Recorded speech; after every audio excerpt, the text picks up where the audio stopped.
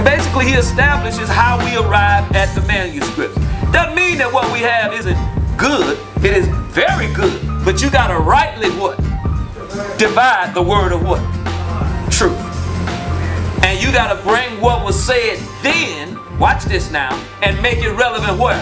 Now. Because if I just take you back and leave you back, that does you no what? No earthly what? Good when? Now thy will be done where? As it was. Not will be and not was. We gotta have an isness to our revelation. Are y'all hearing me? And a lot of us old school folk are trying to pour this wine into a old what?